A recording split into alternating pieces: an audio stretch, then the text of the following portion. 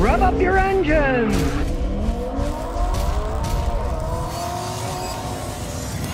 Reyes Jose says, I got a 1989 Cadillac Fleetwood, 5.0 liter, 307 motor, and it says it should take 10 weight, 30 oil. Should another oil should I add now that there's a lot of miles, or stick with the original? Okay, well, you didn't say what kind of miles on it, but it was designed for 10 weight, 30 oil. It's an 89, so it's a pretty old vehicle, you know. A lot of cast iron parts on that car, so, you know, it can take it. Just keep using that oil. I don't advise using a heavier weight oil in the winter because it might not flow. Your engine will wear out faster. 95% of your car wear occurs on startup. So when you're starting your car up, if you got a heavier oil, the top of the engine will wear out faster. You don't want to put a heavier oil in, especially in the winter. Now, let's say it starts burning oil. You go to like a 20-40 weight in the summer, but I'd still use the 1030 in the winter. I wouldn't switch it to a heavier one in the winter. You know, unless you live in Hawaii or something. If you live in the rest of the United States, especially northern states where it gets cold, or Alaska, you don't want to put a heavier oil in the winter. 04 Chevy Tahoe says, will an engine without a turbo last on the interstate?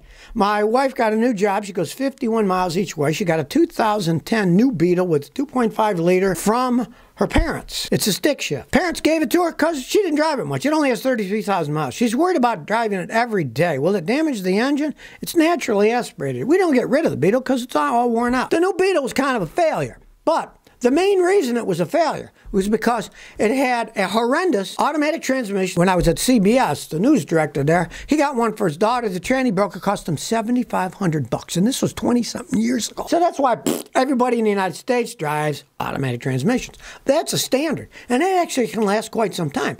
Now, it's only got 33,000 miles. For a Volkswagen, that's nothing. It's the trannies that wear out. That's a standard tranny. Those don't wear out like the automatics, right?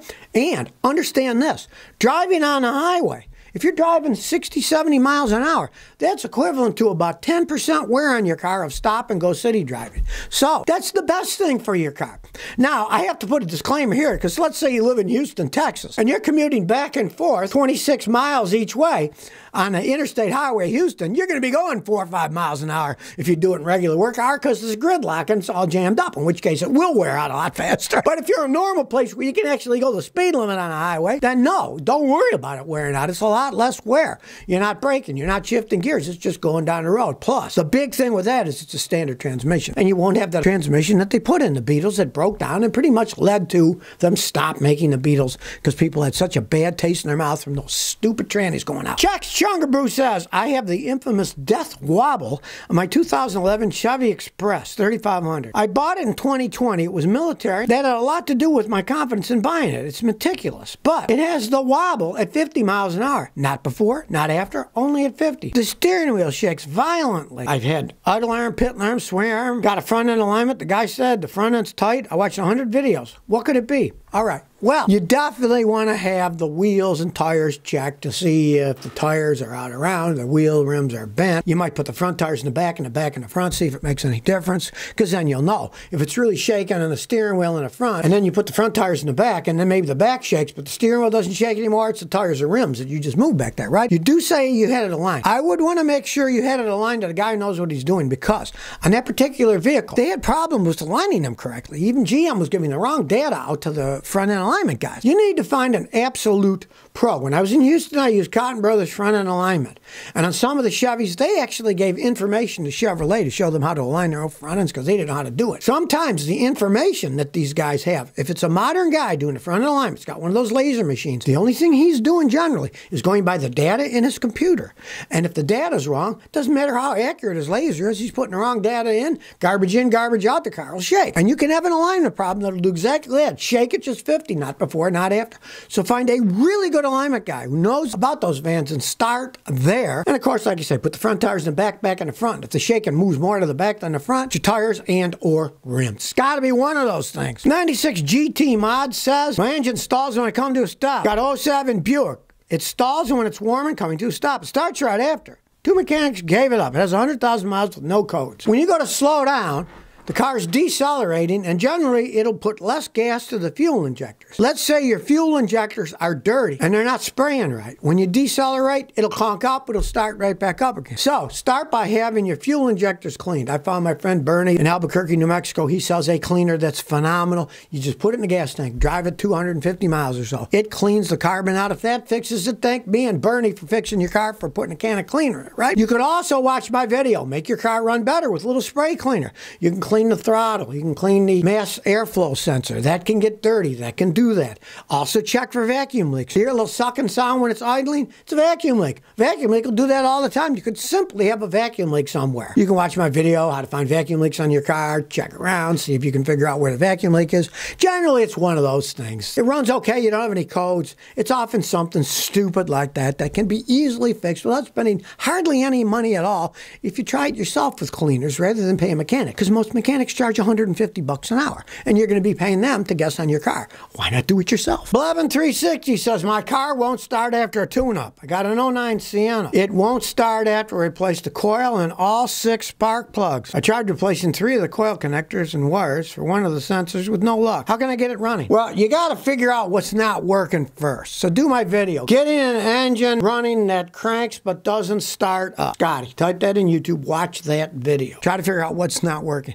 Here's the problem is you were running before you took all that crap off. Something went wrong when you did that work. The problem is, as you know, the back 3 spark plugs are under the intake. You take the intake to get to them. Those are a pain in the butt. Now, since you've got a car, it's an 09, so it's an older car, and it's got 115,000 miles. All that plastic stuff you had to disconnect on the coils, they can break. The ignition coil itself, the assembly, just the fact that it's in there and you twist it and pull it out, it could break. You changed one coil, but you changed all 6 spark plugs. You probably would have been better off changing all 6 coils. At least the back 3 that are hard to get to, because the front 3 you can change anytime you want. Do my video. Get in a car running that cranks but won't start up. Watch that video. Figure out what's not. Maybe you've lost spark, maybe you lost fuel, and check everywhere you work. You might have pinched the wire and now it's shorted out. Taking that manifold off. You might have vacuum leaks now. Check for vacuum leaks. You had to get the gaskets when you took the manifold on and off. Did you put a new gasket in? If you didn't put a new gasket in, it could easily be leaking, sucking air, and it won't start because it gets too much air and not enough fuel because it's sucking air. You might get a smoke machine and first hook up the smoke machine. See if any smoke comes out and say, oh, geez, it's leaking. I'm going to have to get a manifold gasket. You really have to put new gaskets in when you do the job. A lot of guys don't, and then they get a leak and they won't start. It turns out that a bunch of these superchargers for Teslas, right? People are waiting 40 to 50 cars in order to get their charge. This particular situation happened in England. And of course, old Elon said, oh, my Tesla superchargers are the best in the world. We're all over the place, blah, blah, blah. So some of the people, with all those people waiting, even though there were a few chargers there, they were waiting 5 to 6 hours for a chance to plug it in. And of course, that takes another 45 minutes to an hour to recharge it then, if you want a big charge, right? It's comprehension that electric cars are going to be the future. Yeah, we're going to have to be an awful patient future. Of course, now this was in England, the United Kingdom, right? And it seems to me like the English love standing in queue. So I guess they don't mind standing there in queue in their car and waiting 5, 6 hours to plug their car in, right? In the United States, that would not cut the mustard, as the saying goes. People would not accept crap like that. If people sell millions of these electric cars, that'll be normal. You remember back in the 70s when they had the gas shortage, people were waiting for hours in line. People couldn't stand that. Imagine if that became the regular situation of charging your car, that you're going to be waiting in a line for hours before you can even plug your car in. It takes a long time to charge them, regardless of what anybody says. They say, well, we got the fast supercharger, 800 volts DC. You can get a whole bunch of charge in 10 minutes, 15 minutes, right? That will destroy these batteries over time. They're not made to be recharged quickly. You recharge any of these lithium batteries quickly, guess what happens? They lose their lifespan.